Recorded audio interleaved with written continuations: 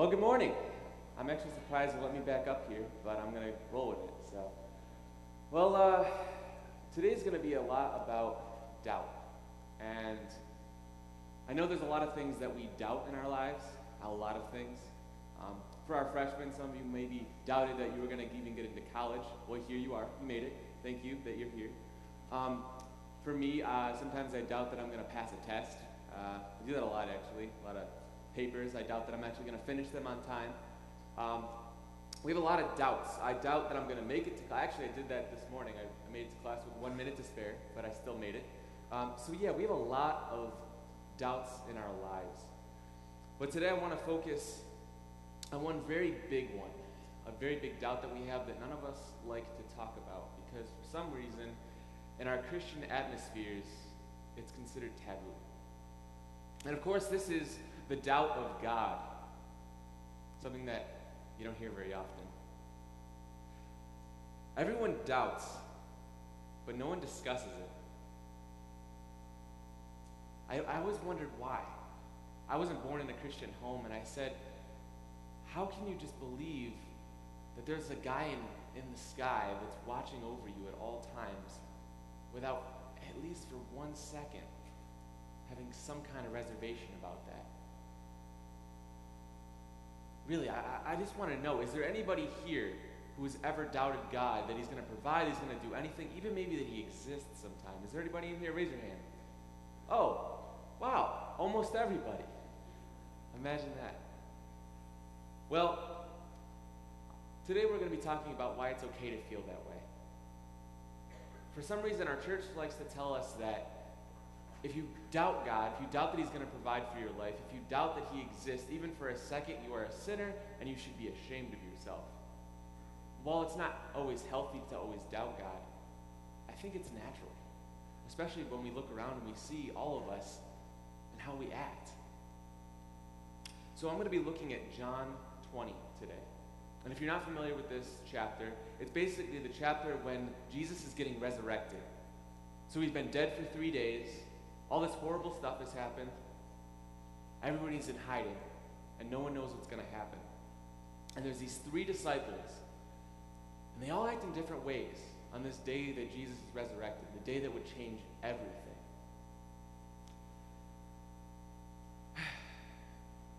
But before I do that, I have to ask, why are we afraid to doubt? Are we afraid that it's weakness? I always feel that in our culture, weakness is doubt. Doubt is weakness. In our culture, we're told that we have to have scientific proof, we have to have logical reasoning. Oh, and I've seen most of you people on Facebook, you get in those fights really quickly. And so I see that, they're bad. But we constantly fall back to this fact scenario. And so we've said that if we can't support what we say, if we don't know the truth about something, if we're really ignorant, we're weak. But I don't know about you, but I'm happy that I worship a God that works in my weakness. I'm sure you all know this, but 2 Corinthians, it's in 12:9. It says, "My grace is sufficient for you, for my power is made perfect in weakness. Therefore I will boast all the more gladly about my weaknesses, so that Christ's power may rest on me." So then now that I show you that doubting God and his power is sometimes normal, I'm going to go through these 3 people and kind of show you how we can relate to them.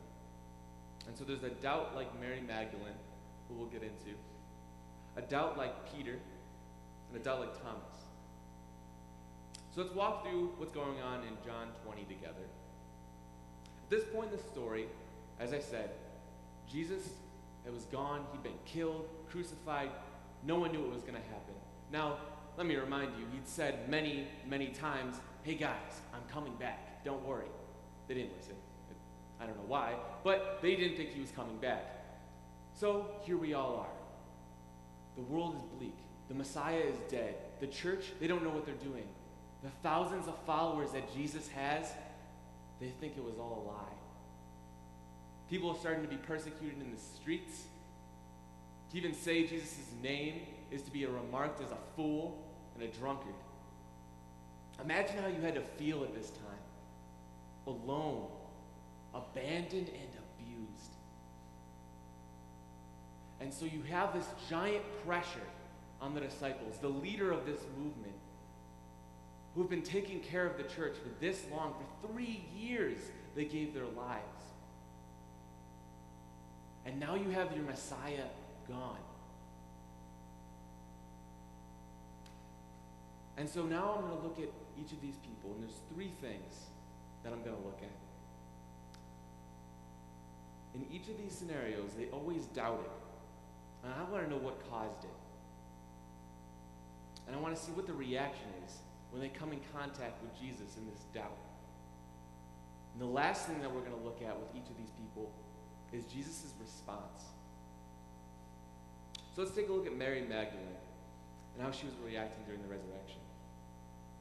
So this is what the beginning of this chapter says in John 20. Early on, in the first day of the week, while it was still dark, Mary Magdalene went to the tomb and saw that the stone had been removed from the entrance. So she came running to Simon Peter and the other disciple, the one who Jesus loved, and said, "They have taken the Lord out of the tomb, and we don't know where they have put him." Now imagine this. She runs to the tomb, and it's open. She doesn't go in the tomb. She runs away and goes to her friends. But can you blame her? Think about what would be waiting for her in that tomb. Either there's robbers in there, thieves, but at the very least, she's expecting to see the Messiah that she loved and worshipped dead, rotting away. Imagine what kind of pain that would cause her. It's got to be awful. I can't even imagine. So I want to see what caused her pain. I think what caused her pain and what caused her doubt was her pain. Because how can you trust God in this midst of being persecuted, attacked, called a fool, when you've been so hurt, when you've lost someone so close to you? I think that's something that a lot of us can deal with in this room. There's a lot of people in this room that have a lot of pain, like Mary Magdalene did. Maybe you've lost someone in your life, someone close to you, a mother, a father, a grandfather, grandmother, someone in your life that was so important to you, and I'm so sorry for that. Maybe your pain comes from something else, a broken relationship. Maybe it comes from a disease. I don't know what it was. But I want you to know my heart breaks for you. But even more so, I want you to know that Jesus' heart breaks for you. Let me show you her reaction. In verse 11 it says this: "Now Mary stood outside the tomb, crying. As she wept, she bent over to look into the tomb and saw 2 angels in white, seated where Jesus' body had been, one at the head and the other at the foot." Now let me tell you this, there's no reason that those angels needed to be there. Jesus was already gone. He had already resurrected. The only reason those angels were there was because Mary Magdalene had a broken heart. Her trust was gone. She doubted God because she had so much pain. There's no way that God could heal that pain in her heart. And this is Jesus' response. They asked her, Jesus and the angels, "Woman, why are you crying?" "They've taken my Lord away," she says, "and I don't know where they have put him." At this, she turned around and saw Jesus standing there. But she did not realize that it was Jesus. He asked her, "Woman, why are you crying? Who is it that you are looking for?" Thinking he was the gardener, which, by the way, that's a really bad roast on Jesus' part. Like, the Messiah, no, you're just the gardener. Like, oh my gosh. We're not going to get there, all right. She said, "Sir, if you have carried him away, Tell me where you have put him, and I will get him. And Jesus said to her, Mary. And she turned. And she cried out in Aramaic, Rabboni, which means teacher. Like I said, there's no reason that Jesus needed to stay at that tomb. That was a place where he had suffered the most humility. He'd been killed, bleeding, and his corpse was tossed in a dark, bat-filled, gross place. But he stayed there, and he brought 2 angels with him just to help Mary Magdalene's doubt. And so the reason I'm telling you this is because when you suffer and your doubt comes from the pain in your life, God will comfort you. It's a big thing that we need to know about God's character. I don't know what you're going through. I know sometimes it feels like you have a blindfold on, that you can't see God, but he's there. Maybe sometimes you just think he's the gardener. He wants to help your broken heart. But it's okay to doubt him, because look at it. Jesus didn't get mad at Mary Magdalene. He didn't rebuke her. He didn't even scream. He didn't even give her the cold shoulder. He stayed because he loved her so much. To say, I know it's okay. But maybe your doubt doesn't come from pain. Not all of ours does. I want to look at Thomas now. Someone that we all know, Doubting Thomas, the guy we all make fun of in our Sunday schools and our groups, that, oh, we're so much better than Thomas. We're not better than Thomas. I just want to start that off with that. We're not. Now, if you don't know, Thomas is the cliche dude of doubting. Basically, when all the people, all the disciples went back and were like, hey, Thomas, Jesus is alive. You're not going to believe it. Totally saw him. It's super awesome. Don't know how to explain it, but it's there. Thomas is that guy that is on those internet memes that goes, fake. He doesn't believe it. He says, I don't see the evidence. I want to see it. And he says this verbatim.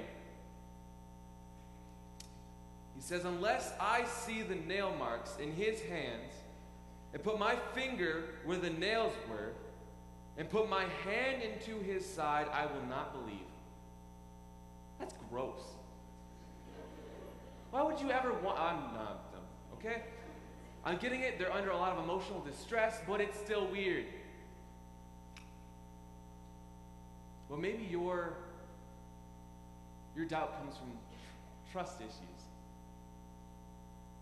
Maybe you don't trust that when God says he's going to do something in your life, he's actually going to do it. See, for Thomas, he had the same message from Jesus so many times before he died. He said, guys, I'm going to die, but I'm going to come back. Well, he died, and they were waiting for him to come back, but Thomas, he didn't believe it. Is that how you are in your life? When someone says, hey, I know you can't pay that tuition bill, but something's going to happen for you. It's going to work itself out. God wants you here. Are you doubting that? When you have a broken family, and God says, I'm going to heal it, are you doubting that? A lot of our doubt comes from trust, just like Thomas's did. Because it's so easy for us to say, I don't have any evidence for it, so it can't be true. Even though God says it so many times over and over, sends you a sign, sends you angels, he might as well have a giant billboard in I-490 saying, hey, it's going to work out. Which, by the way, that might actually happen. I don't know. If I get a lot of money, I might do that just for the giggles. But let's see Jesus' response to a guy like Thomas, a guy like a lot of us. It says, a week later, his disciples were in the house again, and Thomas was with them, though the doors were locked. Why were they locked? Because people were looking to persecute them. They were going to torture them. They were hiding. And Jesus came and stood among them and said, "Peace be with you." Then he said to Thomas, "Put your finger here. See my hands. Reach out your hand and put it into my side. Stop doubting and believe." What did Thomas say to him? "My Lord and my God." Again, really weird. Don't know why Jesus offered that, but he did. But the worst thing is that he actually did it. Even when Thomas was being a snot, a brat, saying there's no way that this could happen, Jesus came back and still provided proof that Thomas needed to believe. So maybe for some of us, we just need that proof. We just need that evidence. We just need that reassurance over and over and over again. But I'm here to tell you, that happens. There's a good reason that patience is one of the fruit of the Spirit. Because there's no one more patient than God with you. And trust me, he needs it sometimes. With all of us, including myself. And I'm here to tell you that when you need a sign for your doubt, that things are going to work itself out, God provides that. The last person we're going to be looking at is Peter. And this is his famous conversation at the end of the book of John. In this story, Peter denies Jesus 3 times. Now I know, it kind of happens, you kind of get pressured out of it and things happen. Sure, but this is the dude that Jesus named Rock. He's supposed to be immovable. Petros. Why is he moving and shaking about? Why is he denying Jesus over and over again after he'd been killed?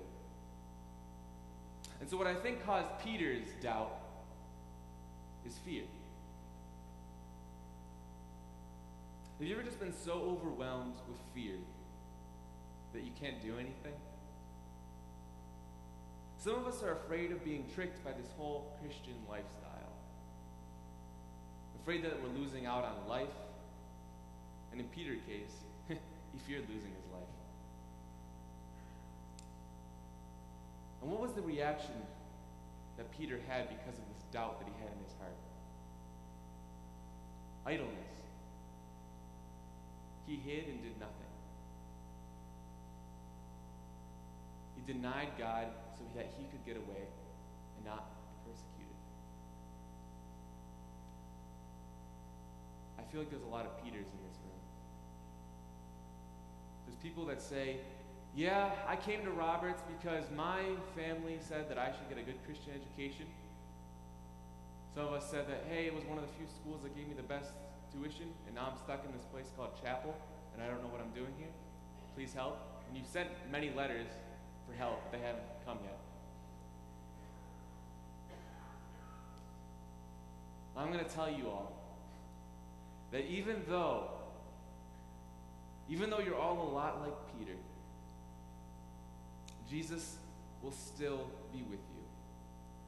Because in this conversation, I'm going to show you what happens. So it goes to when Jesus comes back after this whole Thomas thing. And Peter is sitting with Jesus. I imagine it by a nice cozy campfire. I imagine marshmallows. I know they didn't have them, but I'm just going to keep it there anyway. Feel free to keep that in your head. And this is the conversation they said. And Jesus said, "Feed my sheep.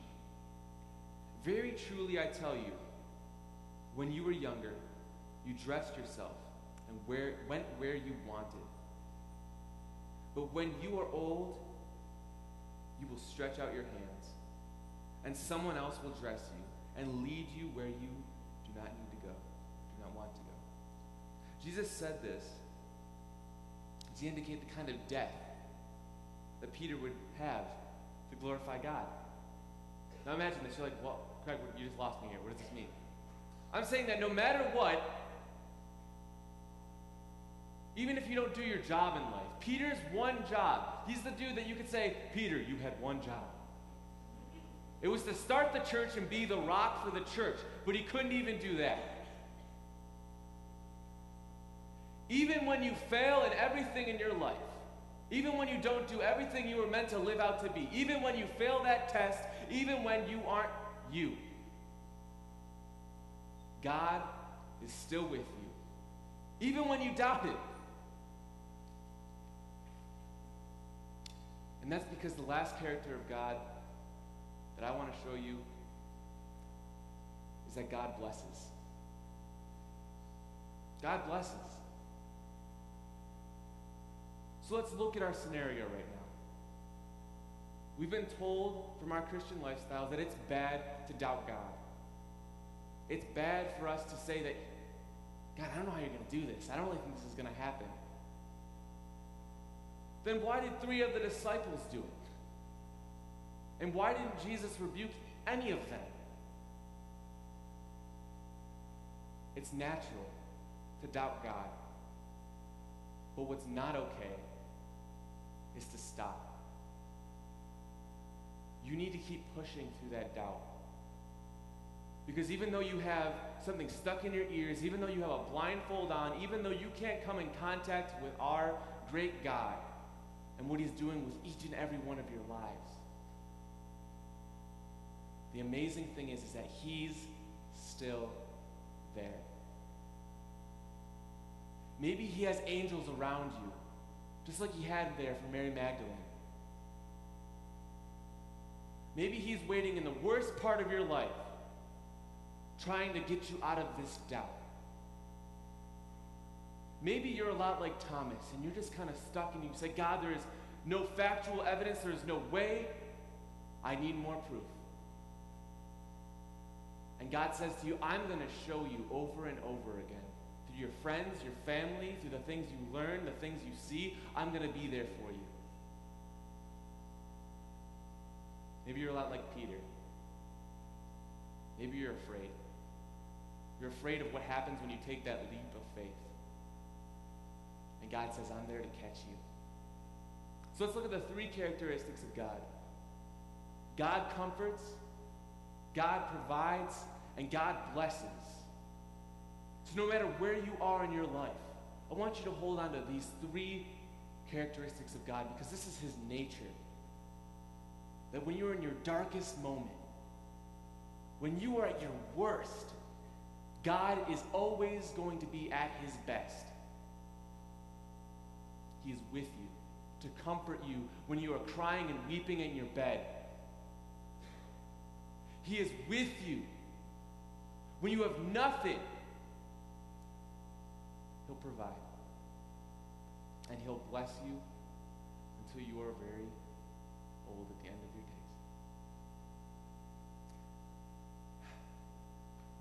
So now I'm going to lead a prayer for us as we close. We're going to pray for our doubt. God, I don't know how you deal with any of us. We're the kids that shouldn't exist. We're the kids that don't deserve a father like you, but Lord, we love you so much. You're with us, and all we can say is thank you. Thank you for loving us. Thank you for being with us. And God, as we doubt you, help us to feel your presence. Help us to love you more and know you are here. God, thank you for every one of these people, and I pray for their circumstances, Lord, that they come to know you in a new way today. In your name I pray. Amen. Go with God's blessing.